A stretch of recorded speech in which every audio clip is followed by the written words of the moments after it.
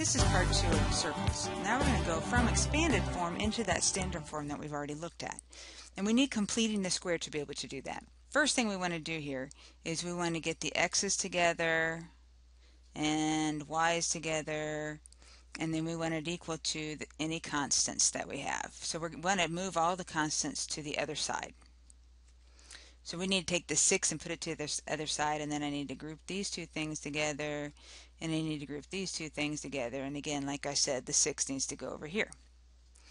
So we have x squared plus 6x, and then we have plus y squared minus 8y, and that's going to be equal to positive 6.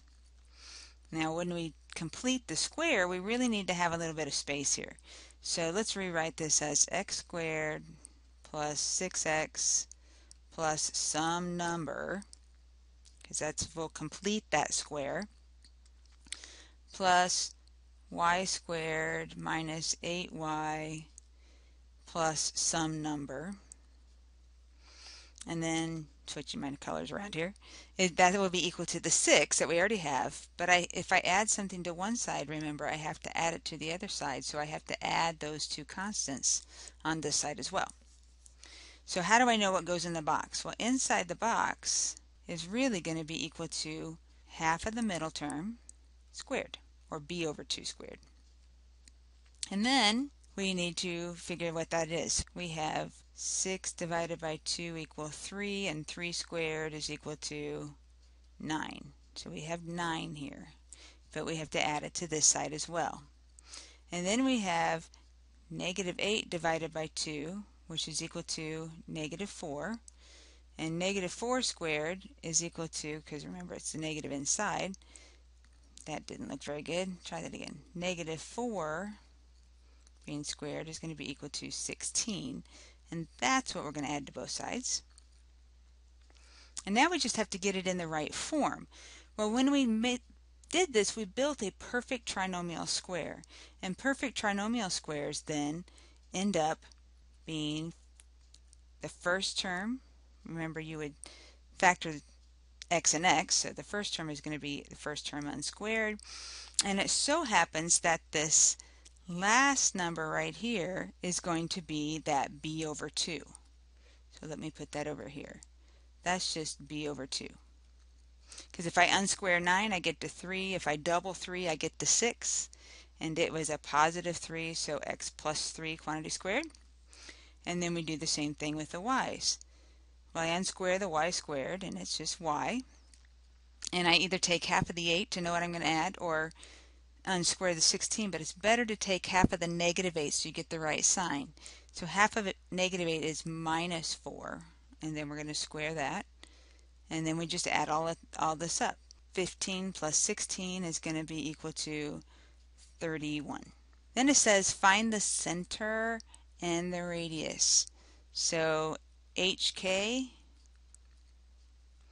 is equal to, if it's x plus 3, that means it was a negative 3 that we subtracted. And if it's x minus 4, that means it was a positive 4 that we subtracted. And then the radius is equal to 31, but that's radius squared, so I have to take the square root, and we have the square root of 31. Okay, so let's try this again. I've got x squared plus 6x plus some number plus y squared plus 4y plus some number, and that's going to be equal to negative 12, and then plus the two numbers that we are going to add to both sides. That's step 1. Now, step 2, put this in purple. We take 6 divided by 2, and that's equal to 3, and 3 squared is equal to 9. So which one of those did we put in there? The 3 squared. And then from here we say x, and the 3 minus 3 quantity squared. So again, the 9 went here, and the 3 went here. And then plus our y. Oh, let's add the 9 to the other side while we're at it, so we don't forget. So y, 4, half of 4 is 2, and 2 squared is 4. So up here we're going to add 4 to both sides because that's the 2 squared. But it was y minus a 2. And then if we add 9 and 4 is going to be 13 minus 12 will just give us 1.